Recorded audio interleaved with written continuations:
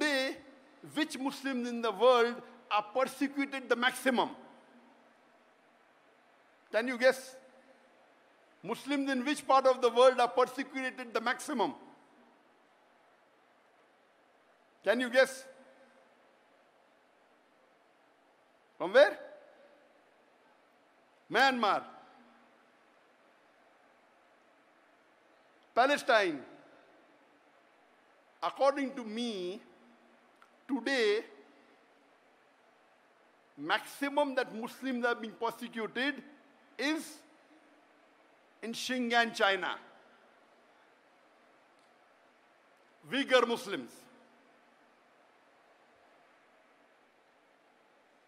Yes, Muslims are being persecuted in Myanmar a lot, in Palestine a lot, but in China, it is on different levels.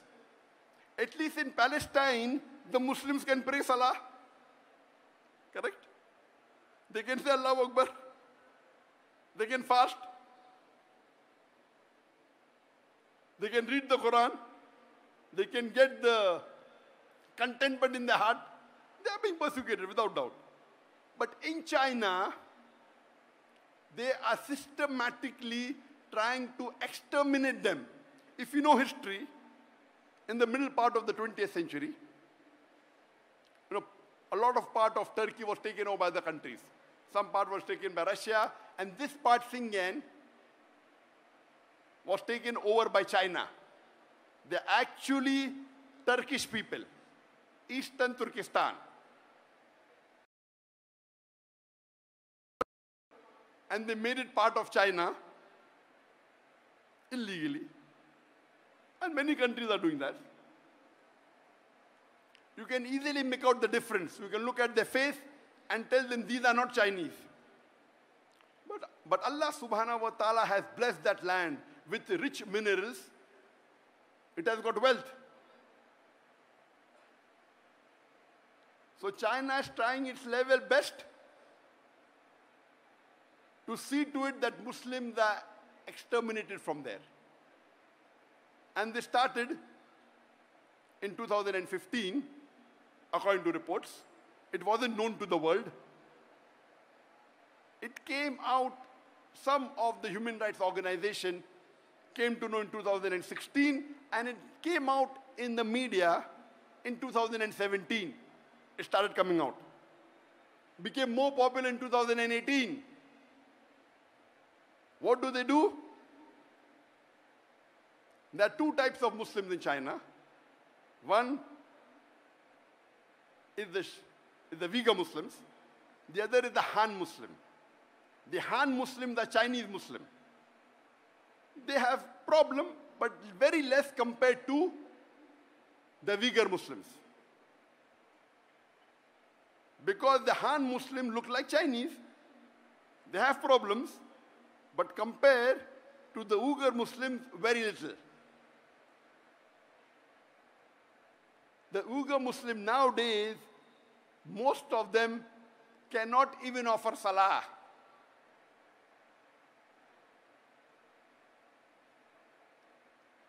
They're not allowed to fast. They are forced to have food during Ramadan. Many are forced to have alcohol. They aren't allowed to learn Arabic. And if they don't listen to the authorities, they are put into concentration camps. The Chinese government says this is re-education. Re-education. Many of the Uyghur Muslims in these concentration camps, they are tortured. They are harassed. They are asked to give up their religion. They are asked to follow communism. And those that are outside, they are being tracked by cameras, by face recognition. And this has been leaked by the human organization. Almost all of them, they are non-Muslim organizations. So much so that 1 month before, in July, there were 22 countries that wrote a letter to UN objecting on the human rights violation against the Uyghur Muslim in China. 22 countries. There are about 195 countries in the UN. 22 countries wrote a letter to UN saying there is human rights violation in China against the Uyghur Muslims. And do you know, out of these 22 countries, there was not a single Muslim country which objected. All of them were non-Muslim country, mostly European country. Isn't it a shame? There are about 56 countries in the world, more than 25% of the countries in the world, they have majority Muslims. It were 22 non-Muslim countries who objected to the violation of human rights in UN. And when interviews were taken of some of the heads of states, and some did say that Muslims are weak, it will not benefit us much to object. To tell you the fact, they may be right. What they're doing, if you did not object and kept quiet, they may be using the rule of the Sharia, let a small loss take place to prevent a big loss. The Sharia gives you permission in Islam, it's usul, that let a small loss take place to prevent a big loss. If you think by objecting, you will not get any benefit, but there may be retaliation, there may be problem in your country, and if you do not take the best or the second best option of stopping with the hand or stopping with the tongue, you remain silent. This, if the situation is like that really, that if you object there may be retaliation, and if you take the decision of keeping quiet, Sharia gives you permission.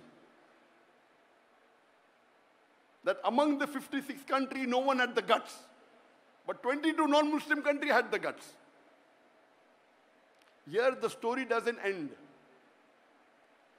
The story which is really disheartening is, few days later, 37 countries give a letter to UN saying what the Chinese government is doing is correct.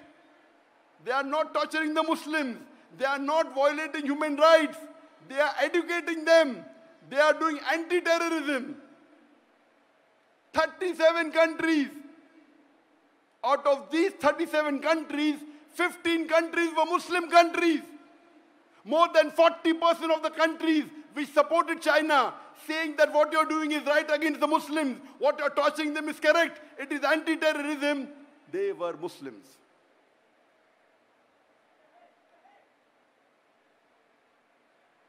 Alhamdulillah, Malaysia wasn't one of them.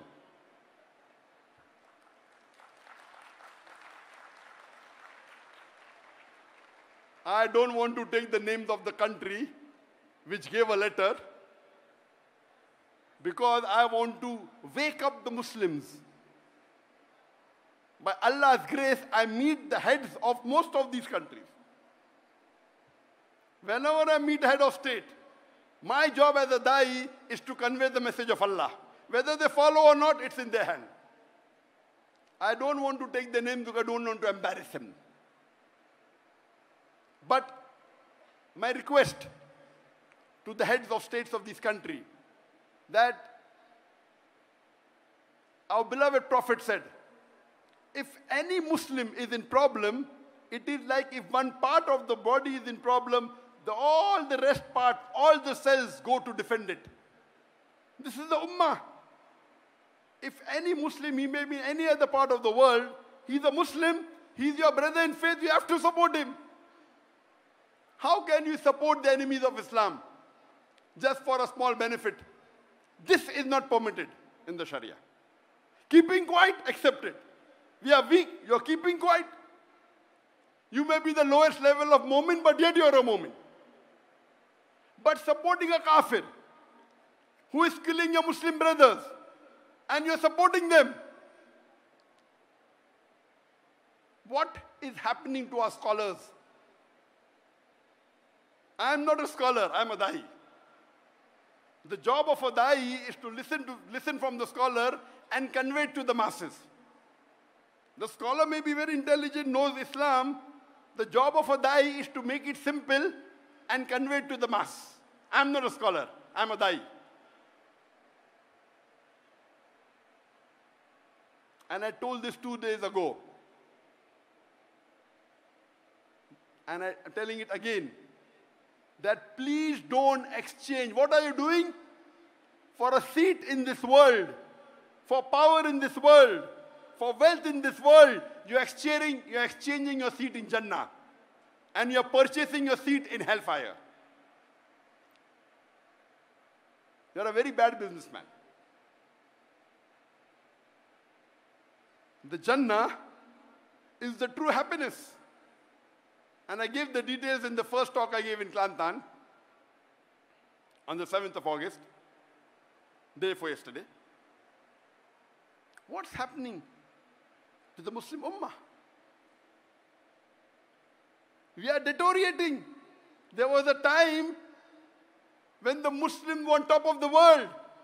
When the Quran was revealed, the Muslims were looked down upon. It was called as Yawmul Jahiliyyah, the days of the ignorance. The Arab did the tawaf around the Kaaba naked. They were Jahil people. Allah reveals the Quran and makes them the torchbearer of the world. The Muslims became on top of the world. Europeans called from the 8th to the 12th century dark ages. Dark for them, not for us. The advancement that the Muslims made in science and technology, it is phenomenal. We were on top of the world. Today, Muslims are in large number. More than 25% of the world population are Muslims. We are about 2 billion Muslims. But we are looked down upon. We are abused. We are criticized. We cannot do anything. Why? Because that time, at the time of the Sahabas, of the Khulafa Rashidin, the Muslims were close to the Quran and Sunnah. Today, we are far away from the Quran and Sunnah. At that time, we didn't have riches. We were poor. But we had the deen with us. Today, the Muslims are the richest in the world. We have the black gold. But we are looked down upon. Why? Because we are away from the Quran and Sunnah. I request my Muslim brothers all over the world. This lecture is being telecast to all over the world, alhamdulillah.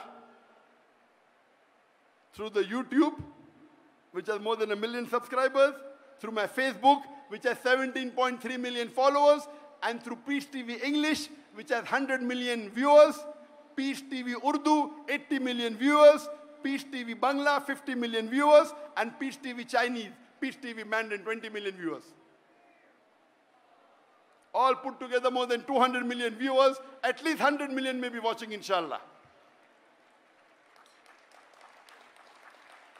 Here, mashallah, I'm told that there are about 100,000 people that have gathered here in the stadium. People on the ground, on the stand, about 100,000.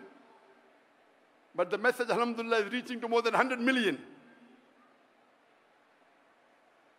1,000 times more. My request to the brothers and sisters all over the world is please come close to the Quran and Sunnah.